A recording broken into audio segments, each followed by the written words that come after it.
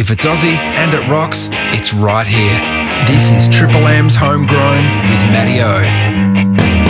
Yes, right around the country on the Triple M network, 52 stations and on the brand new listener app. This is a big moment for the show. I was lucky enough to see this artist on Bourke Street in Melbourne, enjoying a coffee as they bust. And how I felt then is how millions of people around the world feel right now watching. Mesmerised. Its incredible musicianship makes it look so easy, multi-instrumentalist. It's almost an extension of themselves, self-taught at just 3 years old. Its raw emotion, talent, singer, songwriter, producer, also helped nurturing the next generation of artists in this country, which is so important.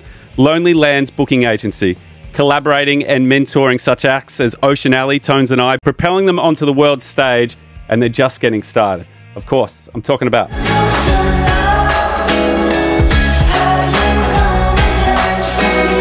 Tash Sultana. What a body of work.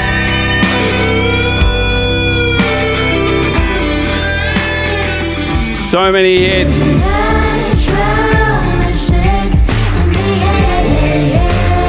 Makes it seem easy. Tracks like Free Mind, you love Sweet and Dandy.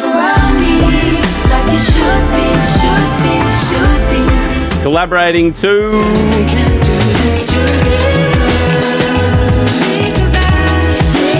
And everyone here at Triple M can vouch for me being obsessed with this song, but I just can't stop singing it.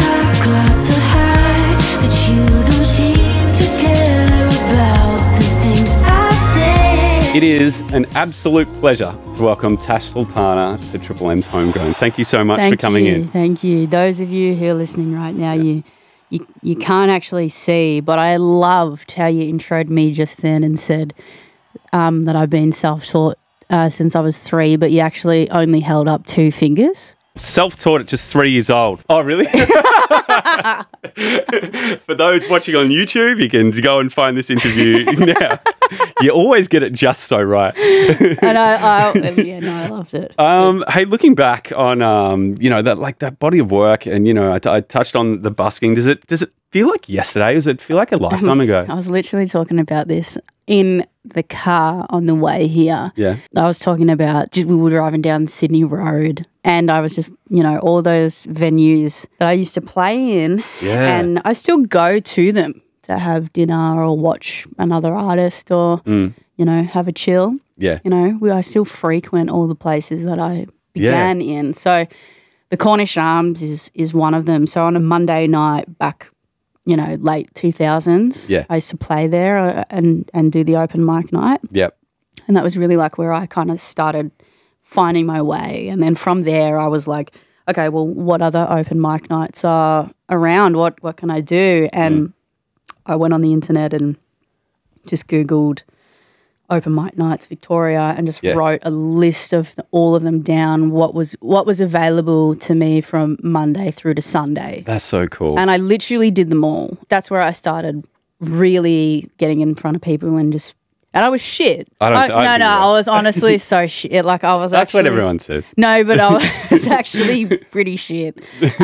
You do get better if you continue to work on it. Anyway, I was a kid back then. Well, I'm still a kid now, but we also, on our journey here to the radio station, drove past the Drunken Poet, which is a little Irish pub. Did you play there? That was my first ever paid gig. Wow. Do they know that? Because I reckon they'd put up a statue if they did.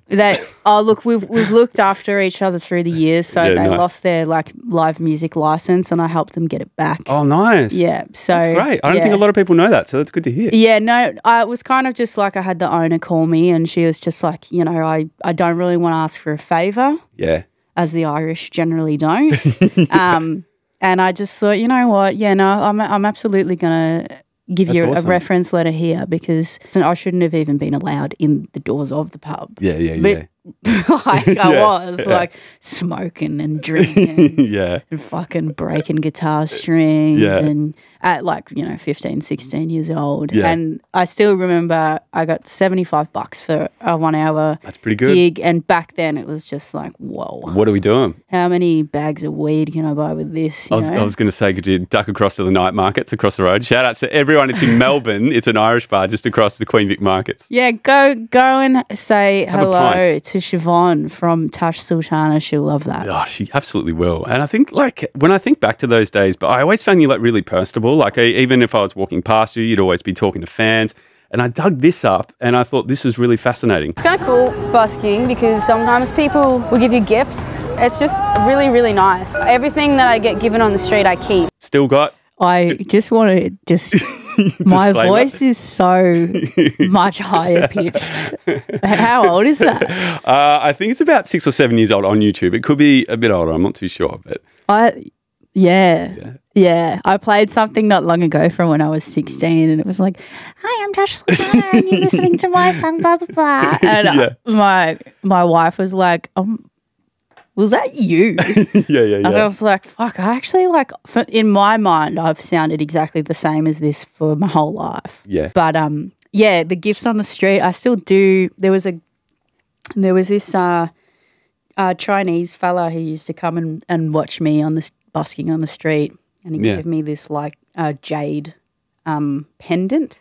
Nice. And to this day, I still have that on my 12 string. Nice. And he used to come, and I'd play Blackbird, which is something I still play now, and he'd clap his hands, and he was old then. He would have been about 75, and he'd just get into it, clap his hands, throw his arms up, kick a fucking leg up in the air and just go nuts. Yeah.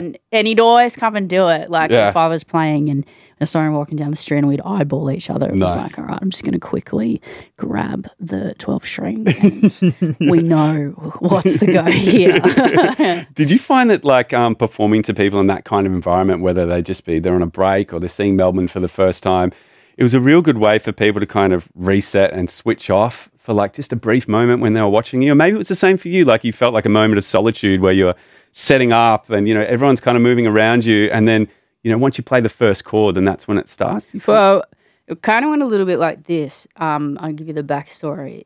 I was already doing a lot of shows and everything before I ever even got onto the street busking. So that's something that people always kind of misinterpret, is that I started out busking, but I actually didn't. I started out doing open mic nights, and before that I was in a band, and anyway, that history started much earlier. Yeah. But when I finished high school in 2013, 10 years this year.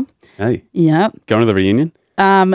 You should go. It's fun. I didn't it's even. Fun. I'm telling you, you don't think it's going to be fun, but it's fun. I didn't even go to my graduation, actually. Well, maybe give it a miss. Yeah, and the last day I ever spent at school was muck-up day, and I got asked to leave because I had dressed up as something really inappropriate, which I'm not going to say. Don't have to. It's all good. What it is, but anyway, those that were at Essendon Keilor College in 2013 will know exactly what I'm talking about if you're listening right now. Yeah, but I finished school and my mum was like, well, you got to get a job. Yeah. So I was like, but I've got one. Yeah. And she was just like, $25 a week or $50 a week is not going to fucking cut it. Yeah. And she didn't know, what I was doing on the side, which maybe I shouldn't say. No, that's all right. I wasn't prostituting. No, that's a late night show. Green, it's all good. and you cut it up and you sell it in little small bags, and it's kind of like a herb. Zucchini. Lettuce. Dill. I was selling bags of lettuce Coriander. and dill out the window of my parents' front room, my old bedroom. But so on my 18th birthday, my dad took me to a music store, and that was something that we always did together. And he said, you can pick something for your 18th birthday. And that's kind of the last big present I'm going to get you because you're an adult. Yep. Blah, blah, blah, blah, blah. So we go in there and I'm picking between a banjo and a loop station. It was an RC30 loop station. That was the beginning. And I put it on the counter and he said, I think you're making a massive mistake here. Should have got the banjo. Well, little did we know that this little machine was going to revolutionise the way that I performed. So when I was busking, when I would play things acoustically, no one would stop. I just would not get the time of day. And then one day I just decided to whip out the electric guitar and kind of just loop some guitar and have a bit of a jam and stuff. Yeah. And that is what started to stop the street. Yeah. So then in my little brain I was like, okay, this is the formula here. Yeah. So that's kind of where the looping stuff began. I don't use an RC30 anymore. We actually have hectic custom built machine. Nice. It's ridiculous. Nice. Anyway, but back then it was way more streamlined. And I just started adding to that. So I just started adding to that loop station with like a bunch of effects, and the pedal board just kind of grew. And then I figured out back then you couldn't get multi-channel loop stations. So you only had stereo in and out. Yeah. And I was just like finding ways how to connect like multiple drum pads and run the bass through it and put a synthesizer in and all that. So that's where it started. And then I was playing gigs obviously this entire time, and then people just like started rocking up. Yeah. And then, you know, I'd play a gig and it'd be 20 people, then it'd be 30, and then it'd be 50, and it'd be 60. And then, you know, I started just playing some bigger shows and they were selling out, and I had no airplay at this point. It was very much this like underground, hidden thing that was kind of emerging in like 2013, 2014, 2015. But during that period of time, people would come into the gigs and I'd recorded some stuff and no one really cared. And, you know, I was selling CDs for $5. Those were selling. Yeah, I was a good salesperson, definitely. But, yeah, I had no commercial play, but I was still selling out these shows on my own. And then I thought, you know what, I've not really got any visual performances. Yeah. So that's when I got the camera out. Yeah. And then the camera is when everything changed. Because I had that little jungle clip up well and truly before it actually exploded online. So I had a different version of it on an iPhone 4. Oh, did you? Yeah. Yeah, nice. No one gave a shit. But then down the line, a couple of years later, I got the camera out, a GoPro out, turned it black and white, put it up. And I don't know what it was, but it just took off. Well, it's what people were seeing every day, and that's why you were getting these huge crowds. It was just like everyone in the world, you know. It's just. But then it became the world after that. You know, like when it was up on YouTube and stuff like that. Exactly. It became the world, and I've been having these conversations at the moment with a few people. Every time you release new music, you've got people that'll always go, "I love it.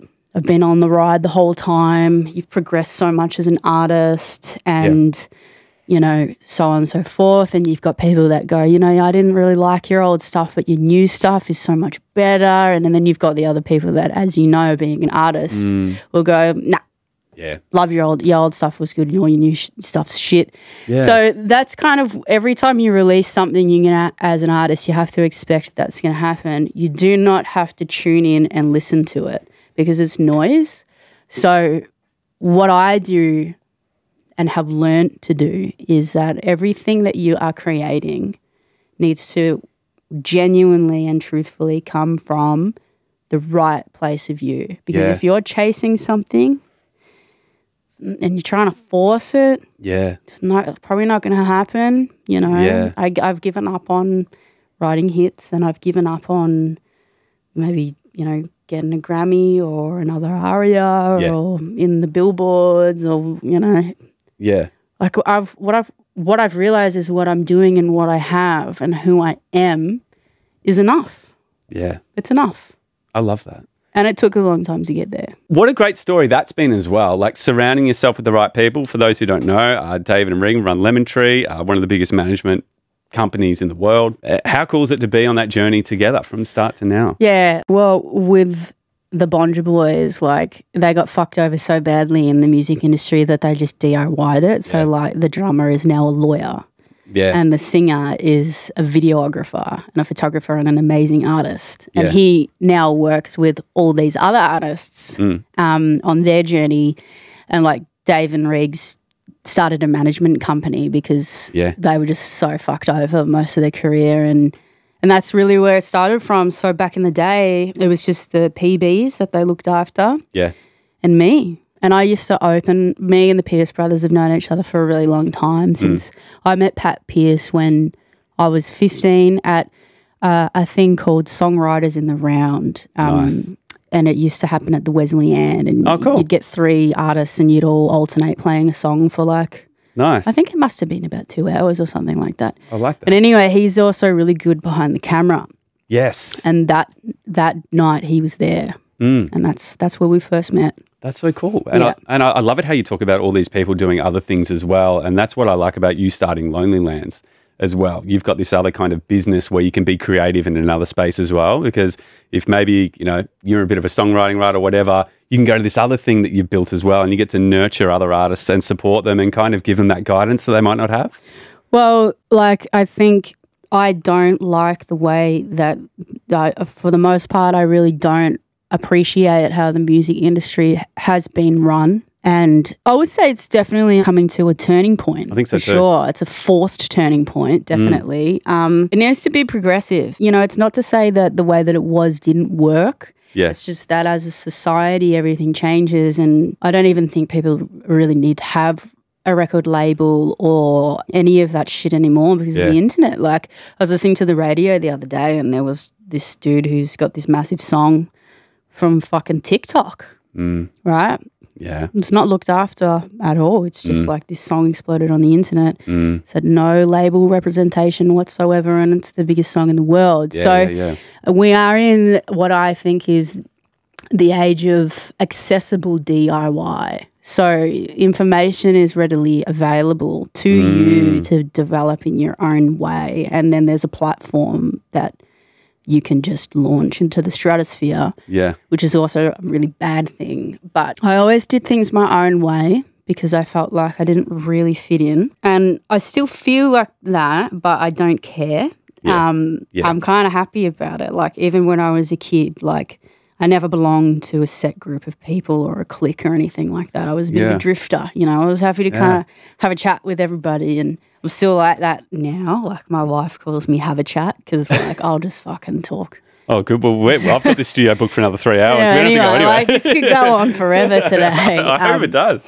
But I didn't appreciate how certain things were being run by thinking about the artist last. I think you can also have really good relationships with labels as well. Like, I think you need to realize that you do have the power to negotiate what's written on the page. So a lot of people just see a big flash of a sum of money in front of their eyes and they kind of think, you know, I'm never ever going to see this kind of money again. Well, that's not actually necessarily true at all. It's about knowing what you want.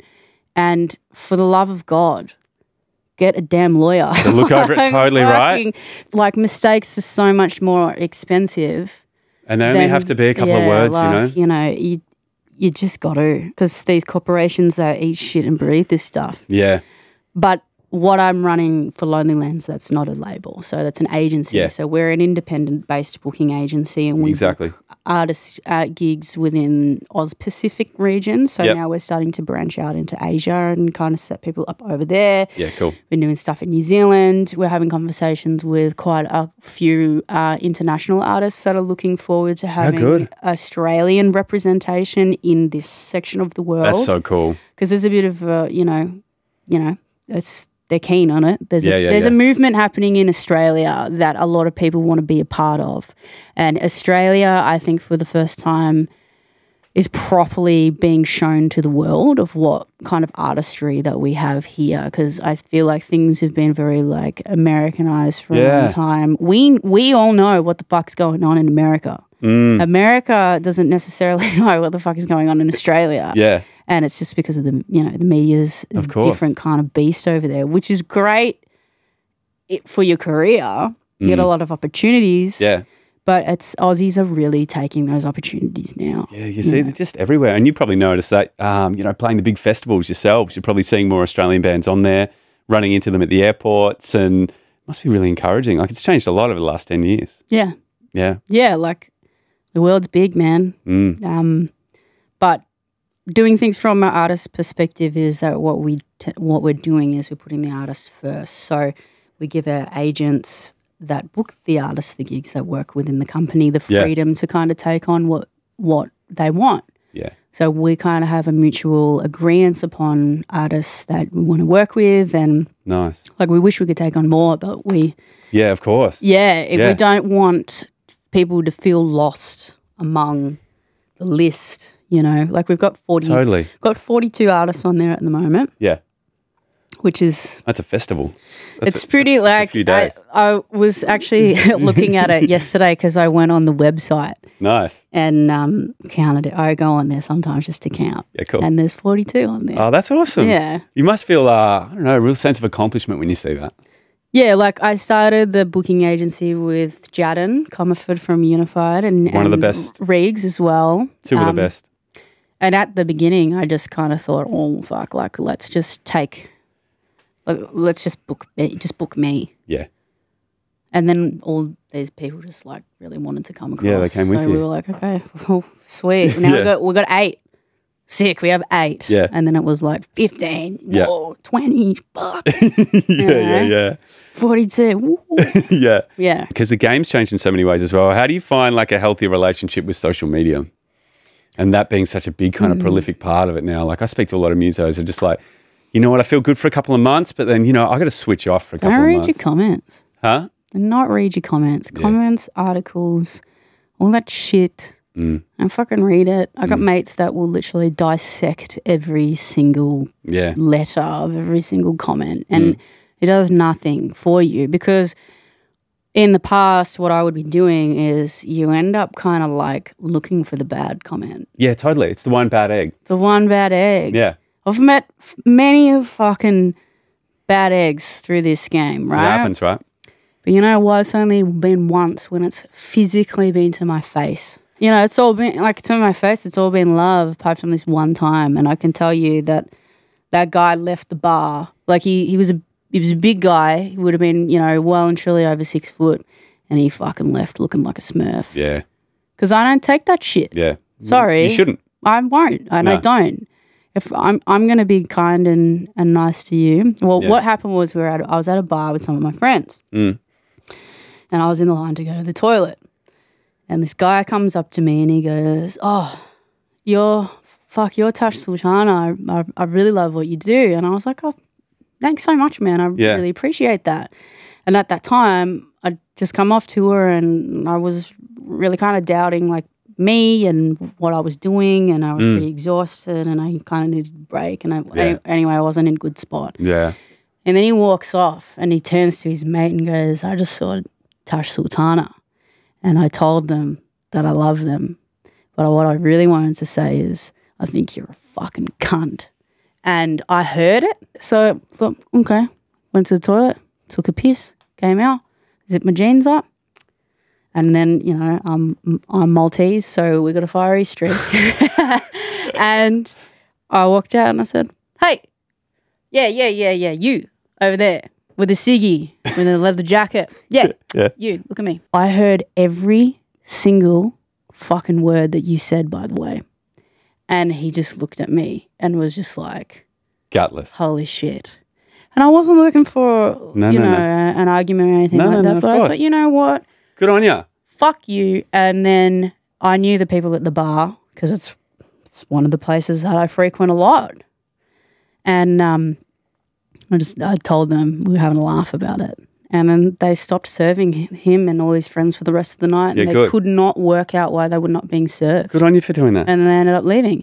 And it's kind of just like, why bring that into an environment? It's if you're a famous person or a known person or a public persona person or not, why go up to someone and say something shit when you could just shut the fuck up and not say anything at all? Absolutely. Like, I haven't bothered you in any way. Yeah. But that's the only time that's ever happened. And I've read, I have heard and read everything under the sun about me, as I'm sure, in your days too. Yeah, of course. And maybe being a presenter too. It's out there. Totally. When you're on a global platform, you are going to be judged by the world. Yeah, totally. Because you are in front of the world. So you cannot expect that you're going to hear what you want to hear all the time. Yeah. But you don't have to fucking tune into the noise. Well said. Absolutely. And it's crazy. You get that side of it. And then, did you press the button? I can, you know what, I did. I thought the desk went off. I'm like, does it mute everyone? I'm like, oh no, we're on a roll. Does it mute everyone? No, just you. I just no. I can keep it open if you want. Here, I'll show you what I was doing. I reckon. I'm like, Tash, you need to do this more often, man. You're a pro. You can take my job. I've done a few interviews, mate. Hey, you ready to hear your voice again? You brought up a really good point about touring and how you were doing it non-stop. For those who need some context. I've done the distance around the Earth 4 times and to the moon and back twice. So to come home and sleep in my own bed was really nice. And yeah, all my gigs got cancelled, but for me, I just put my head down and wrote a record. I thought that was really cool. I know. I'm sorry about you. No, it's just, you just don't think you sound like that. And I've heard so many people say, you know, I heard you sing and you had this really beautiful voice, but you just don't talk like that. You don't sound the way when you don't sing the way you talk. Yeah. How important was it just to kind of stop and have a breather and kind of check in with, you know, just get some you time, you know, not being on a tour bus, not playing and just kind of being able to reset? Were you in a more creative mood like that? Look, honestly, I actually loved it. I needed it. I'd had enough at that point. There's been a few like really big, fast years. And then also, you know, in a sense, I was just growing up in front of the world in a way. Oh, absolutely. Like, not in like a fucking Billie Eilish level. No. It was a pretty big level though. But I was really young, you know, like I was straight out of high school and you don't really know who you are. And then all of a sudden, you know, you're kind of like 20, 21-ish, and then you have this big global hit and everything goes really fucking fast and really fucking hard, and you're a kid. You like, as much as, you know, you think that you're not, but you're very young. It all really did get to me a lot, and it's taken me to kind of go into really dark places to come out and develop the boundaries. And, you know, like everything's kind of seasonal. So right now what's working for me is not necessarily what would have worked for me 5 years ago or in 5 years. You're just adjusting things as you go. Yeah.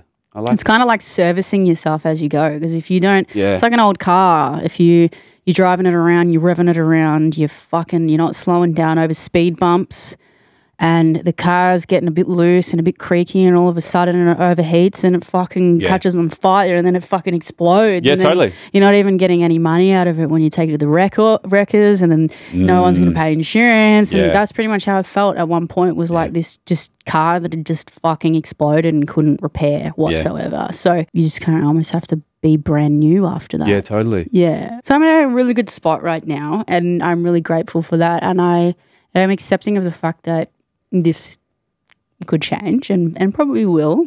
But right now, where I've landed, I'm really happy, and I think all the roads that led here make sense. And I've been around a little while now, and I've pretty much done most things that I want to do. So having what I've got, it's kind of enough for me, whether it be bigger or smaller or slower or faster, or, you know, I don't really think I can complain. I have all the things that I need. Yeah. Yeah. It sounds like you're in a really great place. I am now. Yeah. And songwriting wise as well, we're just going to play another snippet of this.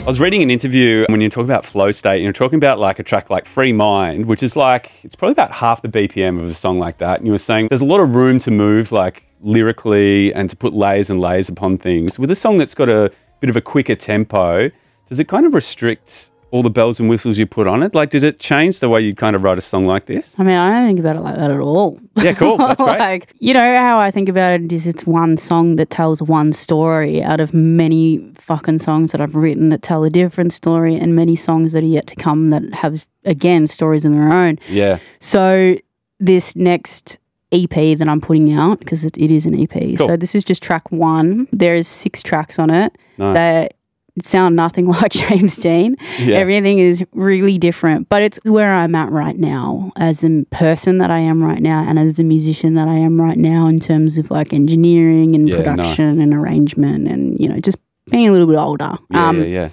But it's also got the essence of like the Notion EP, Flow State album, and Terra Firma. So I've brought the guitar solos back in. So the other tracks have got those in. Every song pretty much has a solo apart from James Dean and one other one. Okay.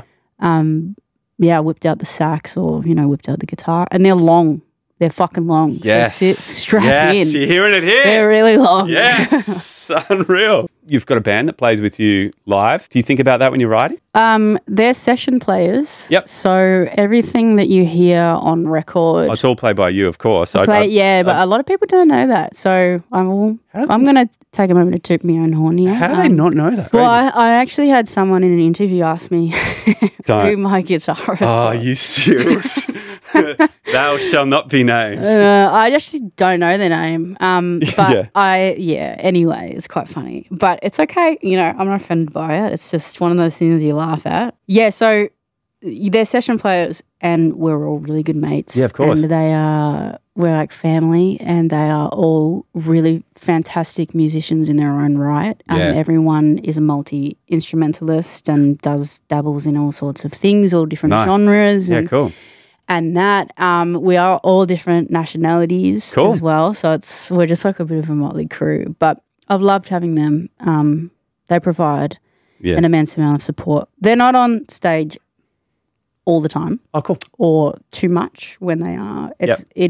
Tash Sultana is a solo project. Of course. So I write everything, record everything, every single thing that you hear on record, all those instruments, all that production, everything that's me. Nice. Unless obviously respective co-writes and collabs. Yeah. Done some work with Matt Corby, I've done some work with Dan Hume, Josh Cashman, Jerome Farrar, Milky Chance. Yeah. I've got all them on my button bar ready to go, but you beat me to it. Yeah, I know what to do here. And at the moment I've been in America working with kind of in the American hip-hop scene. Writing with some people. Can you reveal, do we get any scoops? You can. I did a session with Ty Dolla $ign. Oh. We've been talking for a long time. He hit me up a few years ago and it's taken years to finally cross paths. Cool.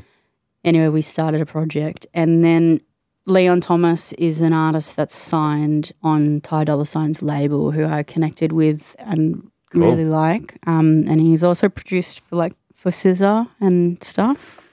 Nice. BJ the Chicago Kid, I will officially reveal this person is on this next record. Don't worry, we won't publish anything early. You got our blessing. You literally shat yourself. And then interestingly was with Snoop Dogg the other day. That's so cool. That is really cool. Yeah. It was me, Snoop Dogg, my wife, a massive blunt, and a bunch of strippers. So it's like a Snoop Dogg video clip. Now listen. In real life? We weren't getting funny with the strippers. They were just literally there. Yeah. And I wasn't having any marijuana either. Yeah. But this is a true story. He just said that he would like to meet me. So we came to the show in Melbourne. Yeah, sick. After the show was done, we came backstage. We're just chilling out. And then his tour manager comes out and goes, okay, Snoop's good. He would like you to come to the dressing room. He would love to meet you. And I was like, okay. Whoa. Can I just confirm that you said that Snoop Dogg would like to meet me? And she's like, yeah, he's ready. So anyway, we walked to the room and then this, I'm talking massive security guard just stopped me. And dude, he was huge, this guy. He was like Shaquille O'Neal size. And I'm like 5'2". And he stood up and he was just like, Is this cool for you to go in? And I just took my opportunity I just pulled my sleeve up and I just showed him my muscles like this. And I said, want an arm wrestle? And he laughed, obviously. And then they let me in. And Snoop's just in there, just dancing and smoking a dude. That's so cool. And then he gave us a hug and I said, hey, welcome to Australia. I hope everything's treating you well. And he was so cool. Yeah, I'm having a good time. What's up, shorty? And then the strip he's just pretty much just said, I've heard a lot about you. And I said, oh, no, thanks very much. And I said, we we have some of the same friends because he's good friends with some of the people that I was working with over in the States. Yep. And then he goes, well, sounds like we should be getting in the studio together. Oh, that would be so Now, I'm not going to say it's going to happen. I've heard no further word. People were high as fuck that night. But it was said. So what happens in the future, I do not know. I would just love to see like him sitting in the corner of the studio with a blunt, listening to one of your guitar solos back in the studio. I don't even know if he's heard anything, but the following day after that, a really, really famous producer called me. Oh, no way. Just out of the blue. I'm not going to say the name. Okay. But he's like one of the most streamed producers on the earth. And he was just like, you know, my daughter just got signed to Death Row. And I'm thinking, what? Who'd you get my number off? He was like, Snoop Dogg's on Death Row. So I'm just like, there's a connection that's happening here. But anyway. Oh, my God. I've been invited to a few studios. I will go. Wow. I think I didn't really expect my life to turn the way that it's turned into. I just really like to play music. Of course, yeah. You know, doing that as a career is amazing. Yeah. And even if it wasn't a career, I would still be playing music. I know you would. You know, that's just what I do. I love it. It's a need that I must satisfy, and I'm really happy with where I'm at, and it's leading me into cool places that I didn't really expect, but I'm just going with it and just flowing with it. I love hearing those stories. Do you have like I've got so many. Wow. We could be here forever. Do you have like an ultimate kind of pinch yourself moment that you're looking back on in your career? Like that's obviously got to be like something like that where you're like, oh my God, I'm hanging out with Snoop. Like this is just ridiculous. Has there been another moment like that where you're just like, I can't believe this has happened? You know what? It's actually like the really little things. And I'll tell you what it is. Fucking love my Nintendo Switch.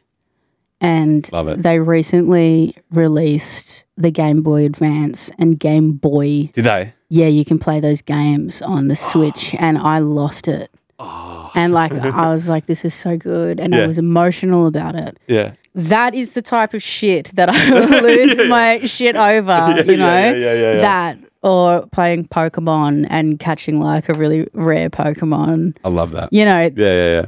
I like really, I can be such a complicated person, but like, you know, I love when I see that winter is changing into spring, and when I'm on my property, all the golden wattle starts to bloom for the first time, and I'll go on and on and on about it, or like my birds of paradise like comes out, and I'm just like, oh my God, that's so beautiful. So cool.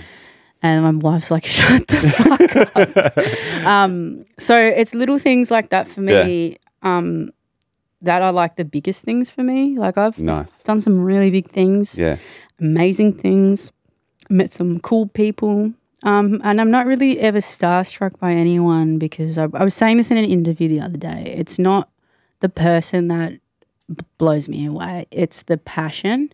So that could be going to the SB and seeing some artists that you never fucking heard of before, and they're fantastic and they love what they're doing. Or it could be Snoop Dogg. Yeah. You know, and I will say he loves what he's doing. He was loving every fucking second of it.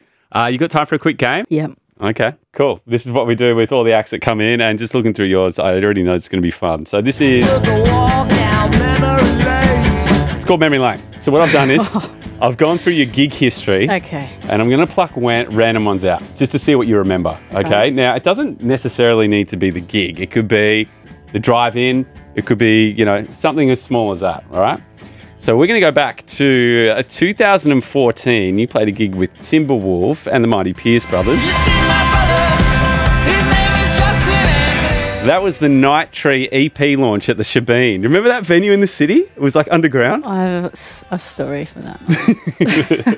Yeah. So I got paid. I thought it was sick because I was just fresh out of high school, and that Shebeen was like the venue back then, you know? Yeah, totally. And I was the support act, and I thought, okay, this is amazing. Like I'm, you know. Yeah, I'm on my way. Fuck yeah. Yeah.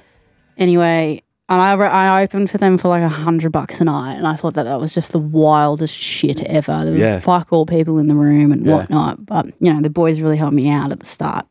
After the last gig, we all took heaps of mushrooms. Middle of Melbourne CBD on mushrooms. No, not in the middle of Melbourne. We went back to someone's house and we took mushrooms and jammed all night long. And then the next day, I went out to Kilcunda and picked heaps of mushrooms. So that is something to remember. See, this is the point of memory lane. You get. I don't do those things anymore. No, exactly. There was a time and a place. We're going back to 2016. Now, some of these gigs might not be too accurate, but there was a show with. We got the Temper Trap, and we got Garbage, and we got Adelita from Magic Dirt. I see a cheeky grin. A day on the Green show. I got another story for that night. And the festival is called A Day on the Green. Yeah, and it literally was a fucking night on the green, to be honest, at the end of it. It was a night on the Porcelain bus, actually. I don't drink anymore or do anything anymore. I live clean. But back then, it was pretty wild. And it's all new and it's exciting. It's new a huge and stage. Exciting, and we're all partying hard. Anyway, I drank so much Sailor Jerry's that I'm in my room, in my dressing room after I played, because it was, you know, playing A Day on the Green, this big 2 o'clock, 3 o'clock. Huge, like this is huge when you're starting out. Anyway, got my head in the fucking bin. I'm vomiting like no tomorrow, and Gidinski walks in. That's the first time we met. He's like, I'm going to like you. That's the first time we met. What was it like playing a big show like that, you know, first time around as an experience? I think that was kind of around when I started doing your like Groovin' the Moves and your Laneways and A Day on the Green. And at that period of time, I was not home ever. Yeah. I was never, ever home. I was always away. So I remember being very tired and so hungover. Like the whole time. The whole time. Well, you kind of remember my memory. A year later, he did St. Jerome's, and looking back, it's a killer lineup. We got Tame, we got Gangs. And just so many more. That's a really fun festival, right?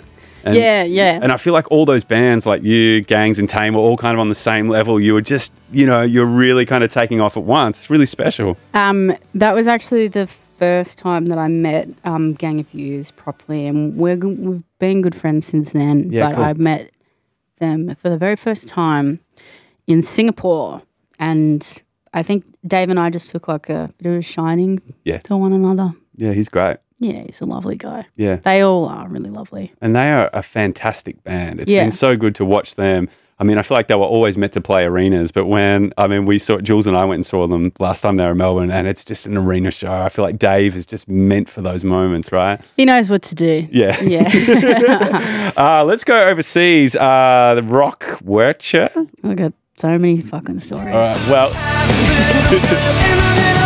I really got to learn how to pronounce these things before I say them. So we got Jimmy Eat World, Linkin Park. And we had Blink.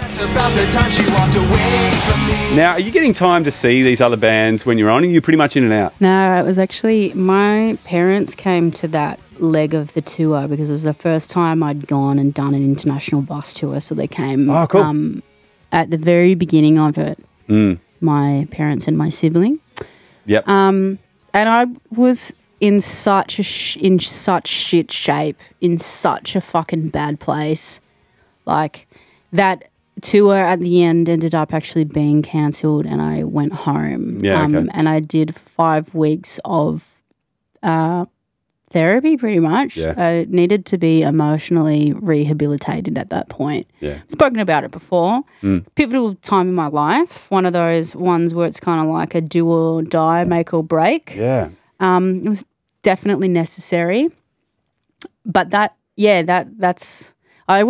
I really wanted to get up and watch Blink-182, but I'd fallen asleep after my set in the bunk. Yeah. And no one woke me up. Okay. Because they wanted me to sleep. To rest. Yeah. Yeah. I mean, for those who kind of have an understanding of Australian tours, you know that it's mostly just weekends, but you're right, when you're doing those shows, it's every night, isn't it? And it's just just you performing as well. And you, like you said, you're a multi-instrumentalist. There's so much energy. Like it really takes a lot out of you, these shows, right? Yeah, well, I mean, like back then I wasn't even fucking barely showering or wearing shoes. So, you know, now I get, 2 or 3 showers in the day and put the shoes on because I was just a mess. I look back at that and it was like, I just didn't care. I didn't care. I didn't care about how I looked. I didn't care about how I came across. I didn't care. Yeah. Well, Still don't, but like I brush my hair now. Yeah. Let's go 2 years later. You did a US tour with these guys. We've done a festival with these guys. They are like having fun. Of course, I'm talking Ocean Alley. Speaking of getting loose, and looking at some of these venues, these are like 4,000 capacity. Like, what was it kind of like? You're getting big here, but watching it kind of explode overseas. It must have felt so cool. It was cool. Yeah. They do enjoy having fun. Yeah. Lots of it. Yeah, big time. Ocean Alley. They are also an artist on my agency. Yeah. Lonely Lands agency. But, how it came about with them is I was introduced to their music in 2016. Yep. By my mate Josh Cashman. And I really loved the band. And they were kind of like a bit of an underground Sydney thing back then. Yeah. So I thought, you know what, I love these guys, and I just asked them to be the opener for shows that I had coming up in 2017, and then it just kind of went from there, and they've done, respectfully. Yeah. All the things that they've done. I think like what's cool about watching your career is you're right, you're giving all these kind of Australian bands a platform. Yeah, overseas. But they pay it forward. So, OA, like they got to where, they did open for me, but where they've gotten is not because of that. It's because of what they have done and how the music affects people. They've gotten where they've gotten because of themselves. Yeah, of course. Yeah. But they pay that, they've paid that forward with other people. Yeah, exactly. Opening. Yeah. It's the same with like Lime Cordiale. They used to open for me too. Yeah. Now they're doing what they do. Yeah, absolutely. I used to open for the Pierce brothers. Yeah. And now they open for me. I feel like that's And they always joke about it. It's like, we got you cheap. I feel like that's been my band's kind of thing. Every band we've supported has like blown up and we've kind of stayed at like this mediocre level. It's funny how it all works. But have you opened for some fucking wankers though? Yes. Yeah, absolutely. God. In the early days. We will not say names. No, we won't. It's not, we don't do that. But fuck me. We'll keep the cough button down for a long amount of time for that. I know we're running short on time, but there is one gig I really want to talk about because I remember seeing footage from it. So special. Red Rocks. 10,000 people. You broke a record, sold out in 5 minutes. That is 33 tickets a second. Where were you? Like, like the thrill is in announcing a gig and the excitement, and then where were you when you got the call? I think I was just in bed. Yeah, cool. Yeah, I think I was in bed. I've played Red Rocks 3 times. I opened for John Butler for one of them. Nice. He's such a legend. Yeah, he is a legend. The second time I also sold that out. Not like the last time. I think it's kind of hard to see how people's global careers are in Australia because you're kind of only seeing their Australian presence. Yeah. But like, when I go overseas, I'm gratefully and thankfully doing like those type of numbers. Yeah. With really not a lot of like airplay as well. Like they're not smashing me on radio over there or really playing me at all. I don't really do lots of promo or anything like that. So again, it is really this kind of still on this scale. It's a somewhat word of mouth underground kind of go because before people actually hear the song, they actually have already seen it. Yeah. Like they've visually seen it on YouTube or a video somewhere generally before they've heard it on radio. I got one more game. On Triple M's Homegrown with Matty O, it's time for It's right party or dinner. Now, this is Right Party Dinner. We got Jules on the backing vocals out there. So essentially, we might have to go back to the Tash Sultana partying day. So it's called Right Party Dinner. I'm going to give you 3 acts. You can write a song with them, you can party with them, or you can take them home to dinner. Your 3 acts are... All of it. Can I do it? You know what? Erica Badu. No, you're going to hear the others. I'm in love with the shape of you. Push and pull like a magnet. We got Ed, and then we got Elton. Belly on the jets. Right Party Dinner, Erica Badu, one of your favourites. Ed Sheeran, Elton John. Okay. Erica Badu, I would really want to be doing the full spectrum. Okay. I feel like we could write something really great together. Absolutely. Ed Sheeran, I would go and party with. Yeah, that'd be fun. I thought he was hanging out with Snoop in Melbourne. I thought you might have caught him. Yeah, he was there the day before me. So that could have been interesting if I came the day before, but I didn't. And we're having dinner with Elton. And yeah, having dinner with Elton, because I think I've got some questions that I would like to ask. Yeah, you know. Awesome. Tash Sultana, this has been an absolute pleasure for me, for the show. We've been chatting for nearly an hour. It's been so much fun. Thank you. Pleasure to catch up with you again. It's been really awesome. Thank you.